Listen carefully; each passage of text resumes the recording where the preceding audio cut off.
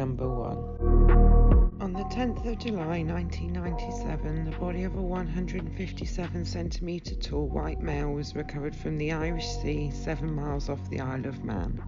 He was between 40 and 60 years old, with greying light brown hair, and had a tattoo of an object on his left arm. He was discovered wearing a John Collier brown jacket, a grey cardigan, a green check shirt, a pair of green and grey check trousers, grey socks, green underpants, and a pair of studded Clark's black shoes. It is believed he had been in the water for up to 2 weeks and may have suffered from a heart condition.